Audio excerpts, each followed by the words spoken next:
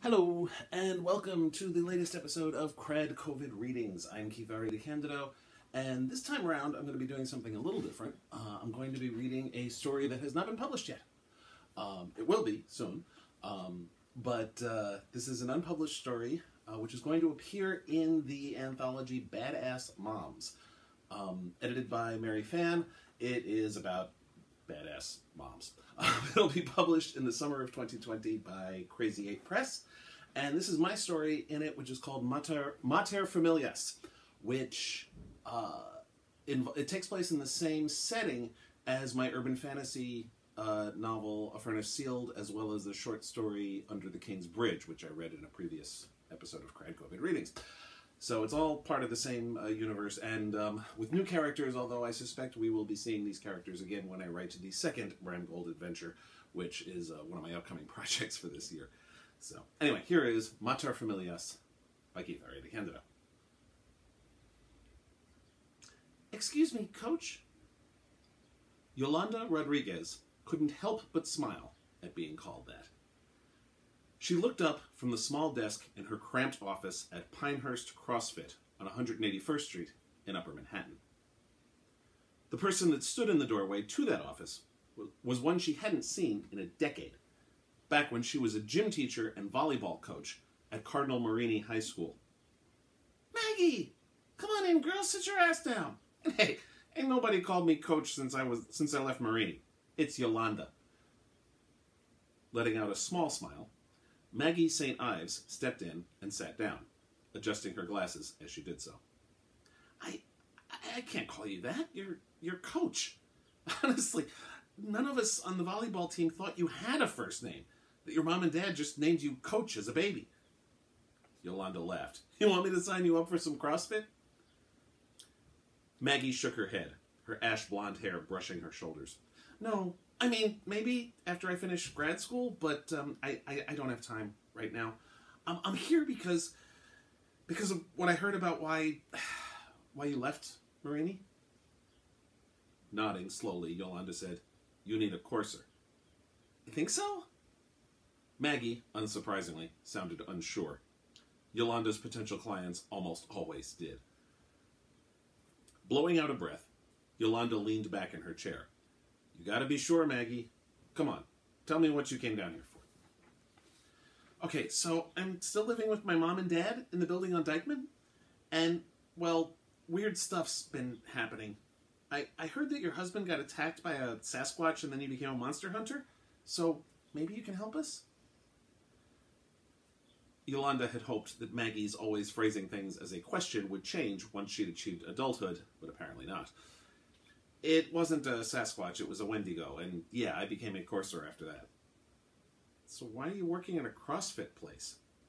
Smiling, Yolanda said, more flexible hours than Marini.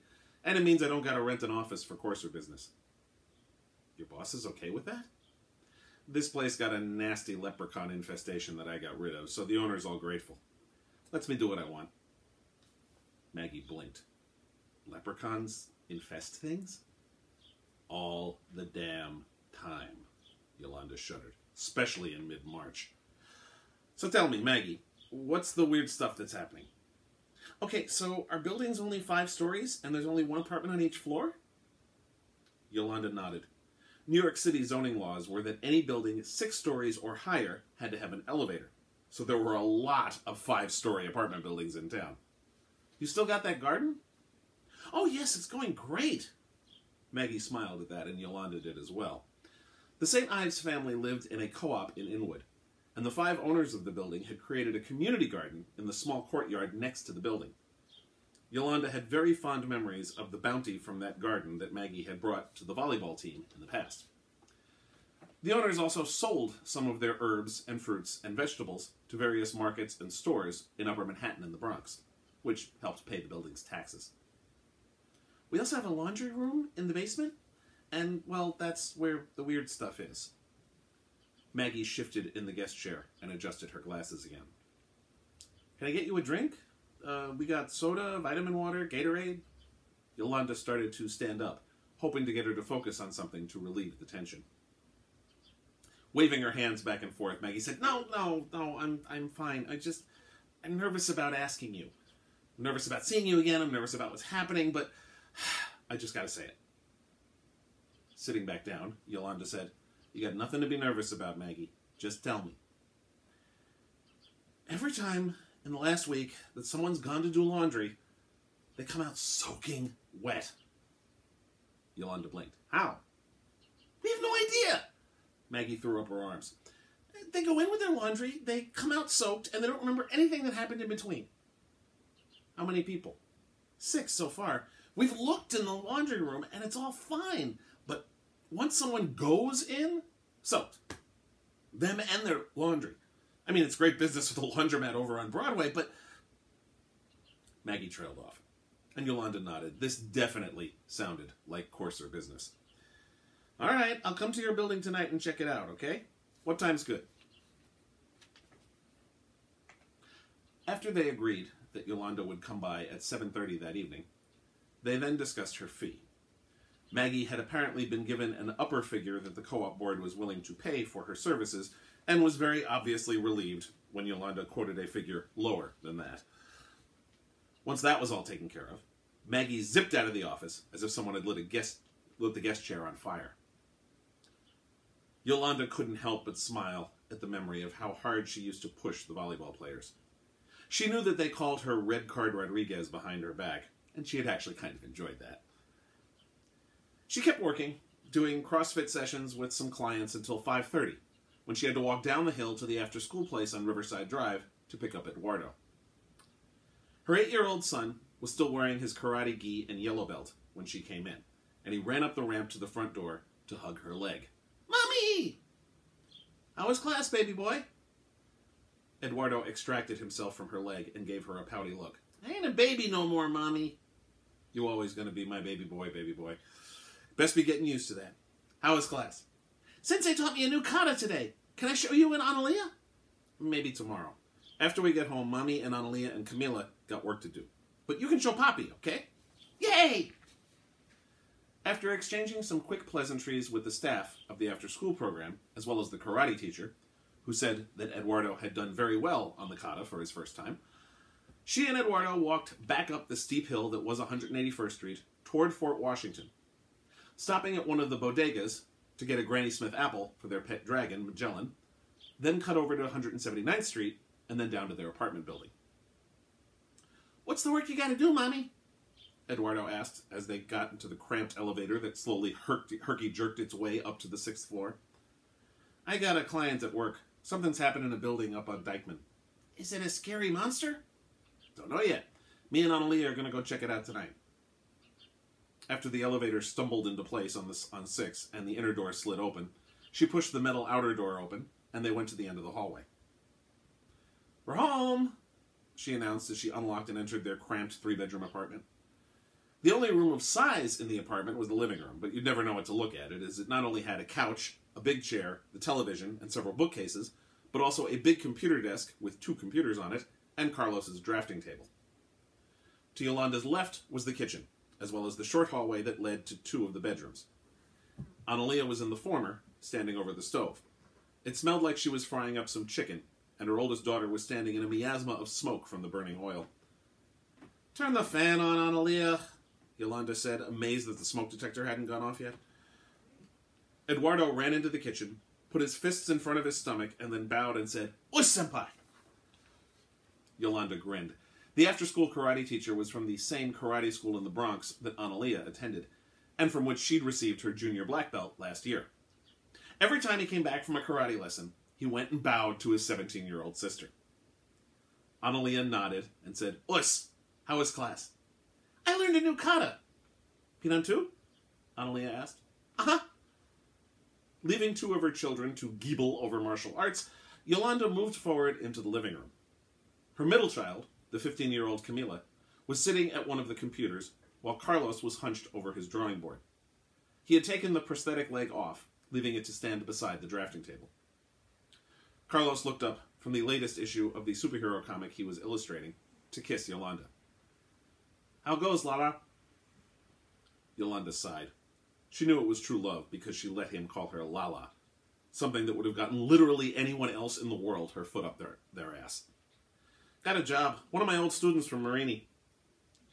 She filled the family in on what Maggie St. Ives had told her. Carlos rubbed the stump that was all that was left of his right leg after the Wendigo had chewed it off. Ain't she the one who gave you all those tomatoes after you won the state championship that year? Yeah, they got a community garden next to the building. She turned and headed toward the other side of the living room, which had the master bedroom as well as the bathroom. I'm a shower, we'll eat, then Analia and I'll head up to Inwood to check the place out. Camila, you hit the books, hit the net, see what can get people wet without nobody remembering how or why. I'm on it, Mommy, Camila said with a thumbs up. Just as she was about to enter the bedroom, she shot Camila a look. Your homework's done, right? That got Yolanda the look. Camila peered over her plastic-framed glasses at her. Mommy, come on. Yolanda smiled. It was rare that Camila didn't have all her homework done long before dinner. Continuing into the master bedroom, she saw that Magellan was curled up in the basket in the corner, smoke belching out from his nostrils as he slept. The Green Dragon had followed Yolanda home after a job once, and Camila and Analia had both insisted that they keep the friendly, affectionate beast. Yolanda had named him Magellan after the Green Dragon in Eureka's Castle, one of Yolanda's favorite kids' shows from when she was a little girl. Reaching into her purse, she grabbed the white paper bag from the bodega, pulled out the apple, and tossed it into the basket.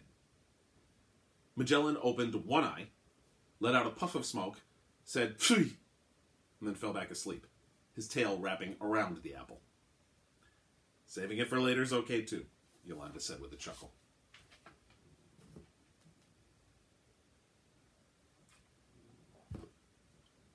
After wolfing down the chicken dinner, Analia and Yolanda walked to Broadway and took the M100 bus uptown to Dykeman Street, and then walked down to the 5-story building near the Henry Hudson Parkway overpass. Maggie and her parents, Jeremy and Rachel, were waiting for them on the stoop. Rachel smiled at them. Coach Rodriguez, it's good to see you again. It's Yolanda. I haven't been a coach in ages. This is my daughter, Analia. Doing a double take, Rachel's eyes widened. My goodness, that's Analia? She was just a baby the last time I saw her. That wasn't quite accurate. Analia was 7 when Yolanda last saw the St. Ives family, which was right after they won the state championship. But this wasn't the time to get into it.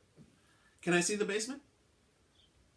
Nodding, Jeremy led them to the door under the stoop that went to the basement. He opened the door with a key, then started to lead Yolanda and Analia in, but Yolanda stopped him from entering. You stay with Maggie and Rachel on the stoop, okay? We'll check it out. Jeremy seemed to deflate with relief. You bet! And he practically ran out the door up to the sidewalk. The doorway led to a dank hallway with an uneven concrete floor and dark walls that seemed to be closing in on them. At the far end of the hallway was a door that Yolanda assumed led to the interior staircase, which was how the basement was accessed from inside. To the left were a couple of large metal doors that were shut tight. One was labeled boiler, the other storage room. To the right, a doorway with a window, the door labeled laundry. Peering inside, she saw a room with 2 washers and 2 dryers. That's all they got? Analia said while peering into the door's window. The building only has 5 units, Yolanda said while she rummaged around in her purse for a Miliucci charm.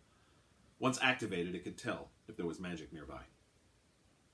Analia stood with her hands on her hips while Yolanda dug around the purse. You know, my friend Soraya's mom is an archaeologist. I was thinking maybe she could help you find stuff in there. You're hilarious, baby girl. Ha! She finally found it, buried beneath a silver stick and her spare maxi pads. She shook it, and it started to glow green. Definitely magic. Good. If it wasn't magic, they'd probably want their money back. Now what? Well, now you go in there. Analia blinked and backed away from her mother. Excuse me? You want me to go in there? Where people get all wet? Hell yeah, why do you think I brought you along? Oh, Mommy, I'm a black belt. I'll protect you out there. I'll fight the monsters. I never said that. You didn't hardly say nothing else for a year before I started taking you on jobs. So get your narrow behind in that laundry room. If I'd have known, I'd have brought my bathing suit. She sighed. Okay, fine, but here. Reaching into the pocket of her jeans, she pulled out her smartphone, covered in an OtterBox case that also held her cash, ID, and MetroCard. Hold that.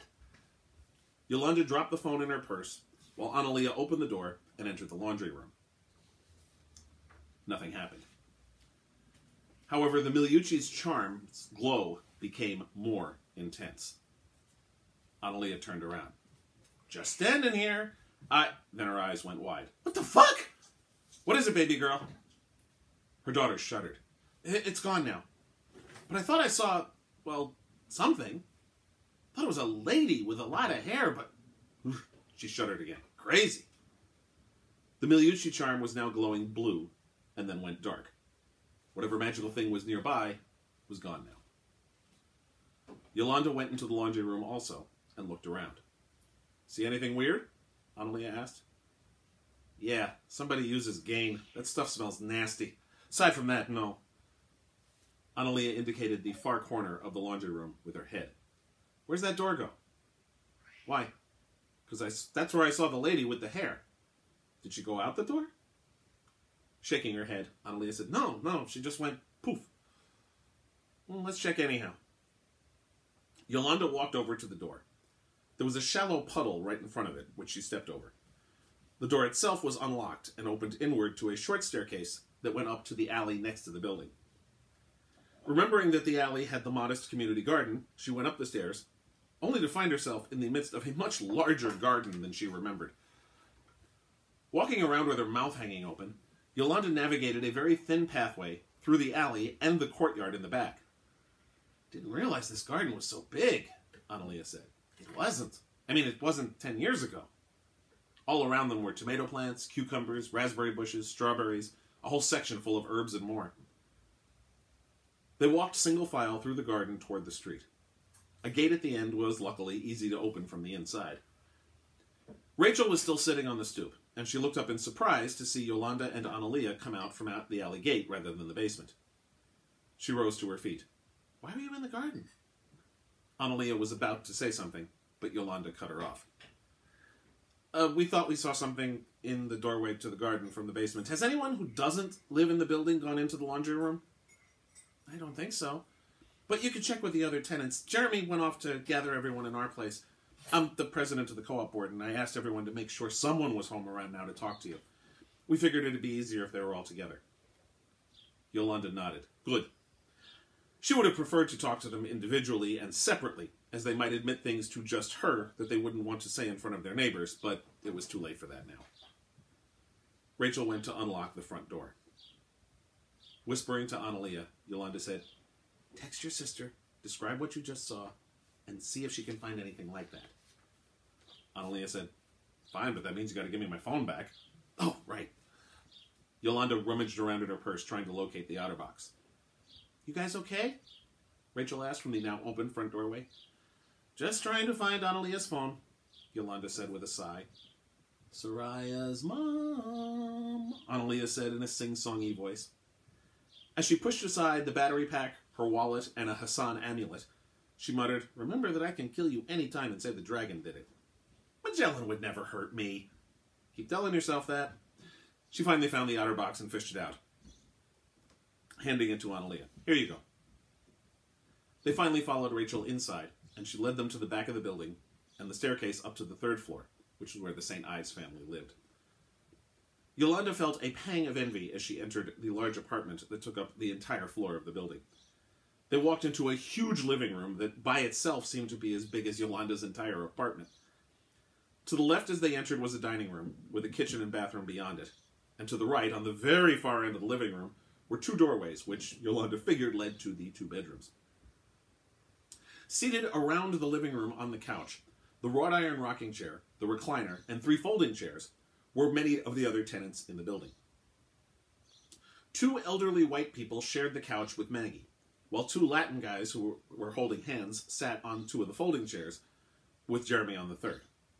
An Indian woman sat on the edge of the rocking chair, while an African-American man lounged on the recliner. A coffee table in front of the couch had a big bowl filled with golden raspberries, with some small bowls on the side. Yolanda assumed they were from the garden. There was a spoon in the big bowl, and several of the tenants had small bowls of the fruit in front of them.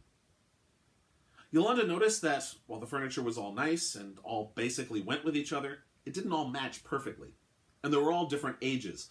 The recliner looked brand new, while the couch was very obviously old and well used. Rachel said, "Everyone, this is Yolanda Rodriguez, the courser we hired. She's going to take care of our laundry room problem." "Yolanda, this is Dmitri and Olga from the first floor," Rachel said, indicating the older couple, then pointed at the other couple. "Alvaro and Hector, who live on 2. Leon, who lives with his wife and kids, on 4, she added, pointing at the man in the recliner. Then finishing with the woman in the rocking chair. "And Aditi, who lives with her roommate on 5. "This is my daughter, Analia," Yolanda said. "Thank you all for coming tonight. First off, can each of you tell me how it went when you went into the laundry room?" Each told their version of the story, which all matched what Maggie had described in Yolanda's office. Leon added, I went with my wife one of the times, and she stayed out in the hall. She didn't see anything, though. Said the room went all dark. She thought it was a power outage or something at first, but the hall light was still on, so..." He shrugged. "Just like everyone else, though, I don't remember any of it." Yolanda nodded. "Did any of you see anyone strange in the laundry room at any point? Or see anyone in the building or out in the garden you don't know?" Everyone looked at each other, and they all shook their heads. Aditi said, "I don't think any of us would know about the garden except for Dmitri. It has become his task of late." That surprised Yolanda. "I thought you all worked on it." Olga smiled. "It was supposed to be, but it was very difficult to maintain for us. We almost were losing the garden, but when Dmitri, he retired, he took it over." Dmitri shrugged. "I have nothing better to do." "My Dima is too modest," Olga said. "He has done wonders." "I've seen that." Yolanda was impressed. She had assumed that the expansion of the garden was a group effort. That it was accomplished by one person was impressive as hell. "And you've seen nothing strange in the garden, Dmitri?" He shook his head and rubbed his fingers on his thick white mustache. "Only squirrels trying to eat the strawberries." "Is anything else different in the building lately?" Again, everyone exchanged glances and shrugged. Aditi said, "The last significant change of any note was 7 years ago when Laura and Peter divorced and sold the 5th floor and Hector and Alvaro bought it." Alvaro frowned. "That was 8 years ago." "Yes, it was," Rachel said. "And Aditi's right. That's the last real change, apart from Dmitri turning a raggedy little garden into a cornucopia." At some point, Analia had scooped some raspberries for herself and suddenly cried out, "Hot damn, these are good!" Yolanda stared at Analia. "I'm sorry for my daughter." "But, Mommy, you should taste these. They're amazing." Shaking her head, Yolanda grabbed a raspberry. It was the most succulent, glorious raspberry she'd ever had. She'd only had red raspberries up until now, and this golden one was sweeter than expected, and lighter as well. "It is amazing." Hector's phone buzzed, and he glanced at it, then asked, "Is there anything else? Our dinner just arrived." Yolanda nodded. "I think we're okay for now. I'll do some digging and come back when I have something."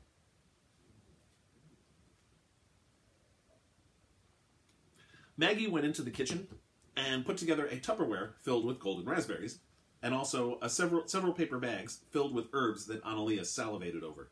Sage, oregano, thyme, and rosemary. "Wish I got this before I made dinner tonight," Analia said as they walked outside. "The sage would have been amazing on the chicken." They took the M100 back down to 179th Street and arrived home to see Magellan was awake and curled around Camila's neck. She and Carlos were both on the couch watching television, but Carlos snagged the remote and turned it off when they came in. "Eduardo's in bed," Carlos said. "He showed me his new kata and showed me all the homework he did, and I read him the script from the latest comic book. He might be asleep now, or he might be reading more comics on his iPad." "Yeah, no might about it. He's reading comics," Yolanda sighed. "Did you?" "Yes," Carlos said. "I told him that the next time he falls asleep and drops the iPad on his face and breaks a tooth, we won't get it fixed like we did the last time. And since he's 8, I'm sure he'll listen to that advice." Camila, meanwhile, had gotten up slowly, so as not to discommode Magellan too much, and gone over to the computer desk. Tapping the spacebar reactivated the monitor, and Yolanda saw that she had several different images up. Some were photographs that Yolanda recognized from other coursers who'd shared them. Others were drawings of creatures. All of them were women with a lot of hair, and many were also very obviously creatures of water. "Okay, so based on the whole getting drenched thing," Camila said, "and based on that really crappy description Analia gave me?" "Hey!" Analia lightly punched her sister on the arm as she moved to stand next to Yolanda behind her. Camila ignored her sister's abuse and continued. I've narrowed it down to either a selkie, a Sihonaba,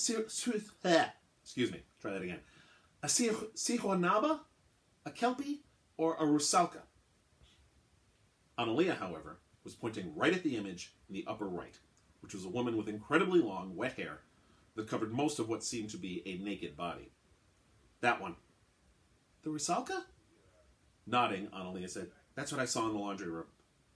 It can't be a Rusalka, Yolanda said. They're spirits of the dead, aren't they? Unclean women who died or some damn thing?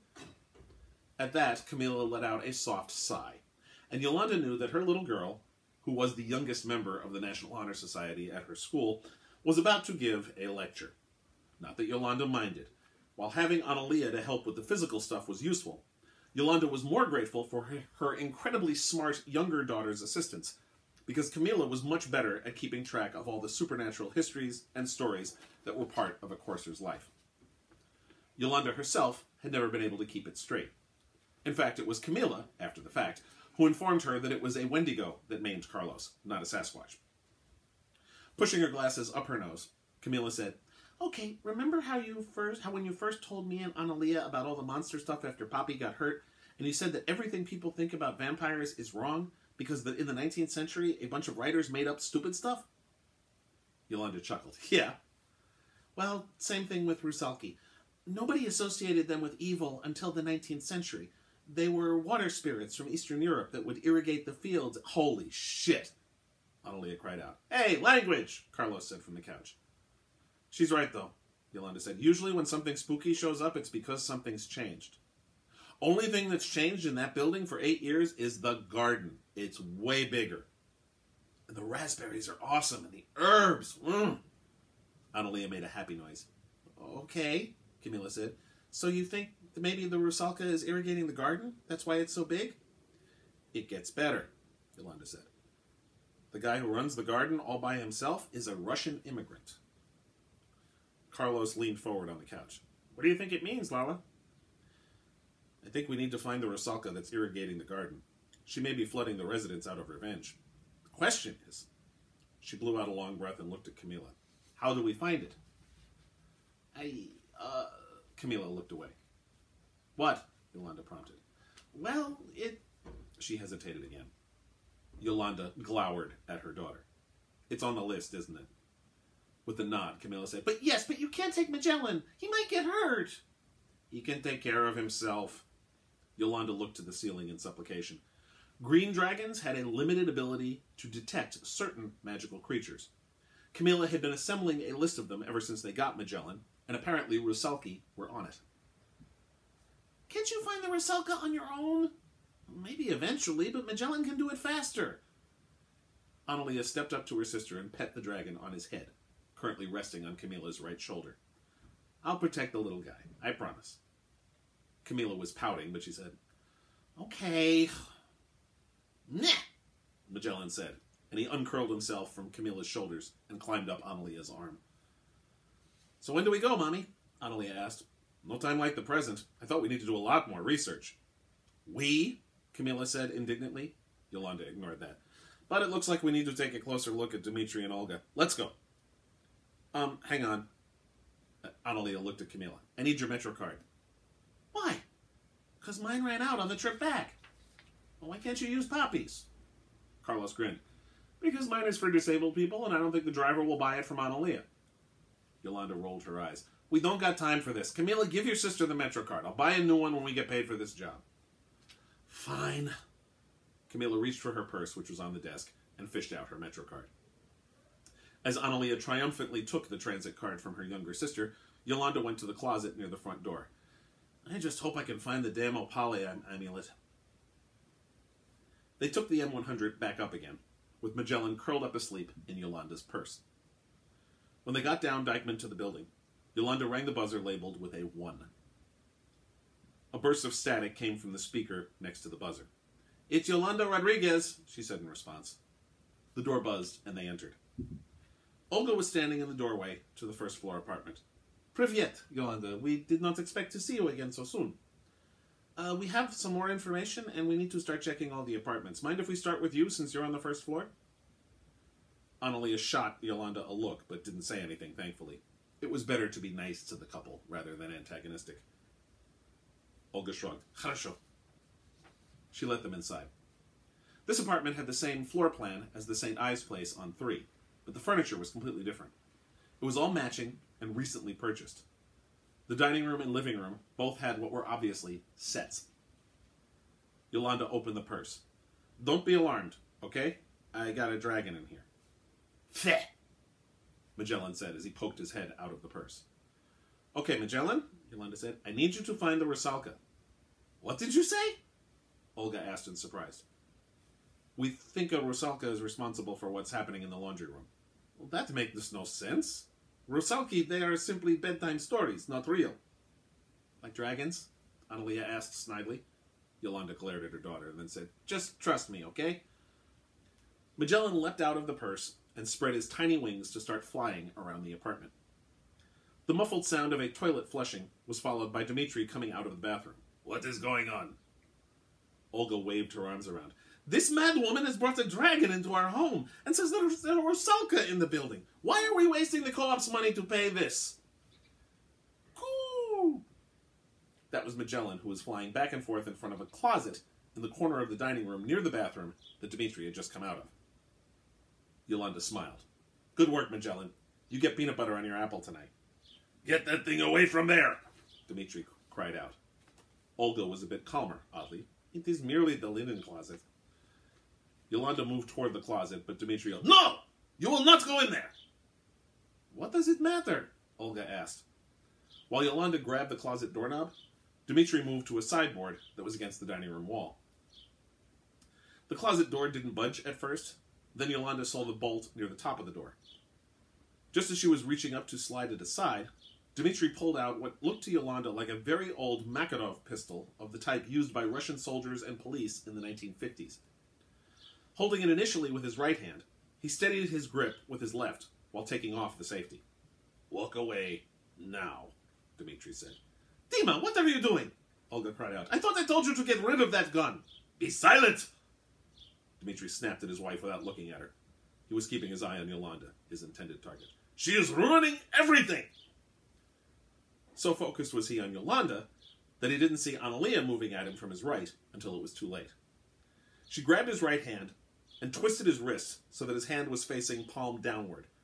The speed and harshness of the action caused Dmitri to let go with his left hand, and then Analia was able to pull the gun down and out of Dmitri's right hand. Then she gave him a knee kick to the nuts. Very gingerly putting the Makarov on the dining room table while Dmitri whimpered, Analia said, Go for it, Mommy. Good job, baby girl.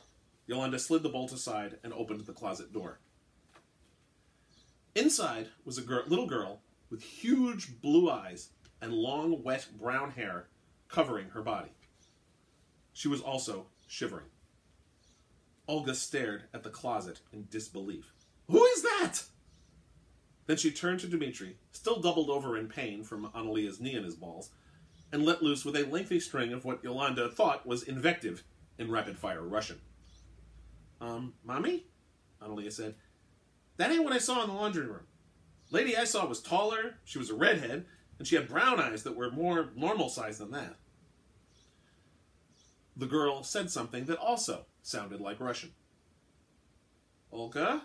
Yolanda said, What's she saying? His voice strained. Dmitri said, Say nothing! Ignoring her husband, Olga said in a hard voice, She says she is trapped in the closet and cannot leave. I figured it'd be something like that. Yolanda poked around in her purse. At first she thought she found it next to the hair sticks, but that was the Hassan amulet. Finally, she unearthed the Opali amulet beneath the pack of tissues and the vial of holy water. What is that? Olga asked. An Opali amulet. If a magical creature's been enslaved, this'll free it. Got 3 charges in it, and this is the 3rd, so after this, it's just a paperweight. Even as she shifted the lever on the amulet to the right to activate it, she wondered how the hell she was going to be able to afford to replace it, as they were not cheap. She only had this one because it had been a birthday present from Frank Haimraj, the courser she was apprenticed to when she started. The amulet glowed, and then the young woman stood up and leapt out of the closet. Yes, verboten! Dmitri was finally standing upright instead of hunched over, though his hands were still near his groin.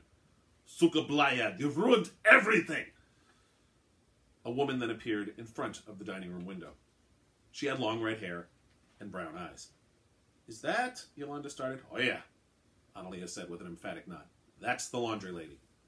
The woman, the Rusalka, said something in Russian. Bozhe moi, Olga muttered. She says she is mother and asks who freed her daughter from bondage. Yolanda raised her hand. Spasiba, the mother Rusalka said. You're welcome, Yolanda said. Olga said something in Russian also, then added to Yolanda and Analia. I have apologized for my idiot husband. The Rusalka said something else. Olga's shoulders slumped. Хорошо. The two Rusalki disappeared then, leaving only a puddle in the middle of the dining room floor. Our punishment, Olga said slowly, is that our garden will be ruined forever. She smacked Dmitri on the arm and hit him with some more rapid-fire Russian. Magellan had settled on Yolanda's shoulder. To Analia, she said, I think we'd better leave these two to their marital bliss. She grabbed the Makarov off the dining room table and put the safety back on, also removing the clip. Please, Olga said to Yolanda, take that away. Dmitri started. Olga, I say nothing, Dima. You promised me you got rid of the gun. Now I fulfill your promise. Yolanda put the clip and the weapon into her purse, and she also said, Magellan, in you go. Come on, for the bus ride. Feh. But Magellan did as he was told. I'll send a bill to the co-op board, she said, leading Analia out the door. As they walked out onto Dykeman Street and turned right toward Broadway and the bus, Analia said, So what you going to do with the gun? Hopefully, sell it for a new Opale amulet. Good, Analia said emphatically. She did not like guns. Neither did Yolanda, so the revulsion in her daughter's voice on the subject of this one heartened her. Gotta say, Analia added, really sucks that I'll never get to eat those raspberries again. Yolanda rolled her eyes. You'll live. Besides, it wasn't worth enslaving a girl. Got that right. Just glad she's also got a mommy to come after her. Yolanda grinned and wrapped her arm around her daughter. Damn right. Let's go home, baby girl. The end. That story will be in Badass Moms coming this summer from Crazy 8 Press. It's edited by Mary Fan and features a whole bunch of other really cool people writing about moms who are badass. Thank you very much for watching. Please subscribe to the channel and stay tuned for further updates. There's a little bell on the channel page which will give you alerts every time there's a new video uploaded. Please check me out on the web at DeCandido.net. Read my blog at DeCandido.wordpress.com, and please support me on Patreon at patreon.com/KRAD. Thank you so much, and stay safe.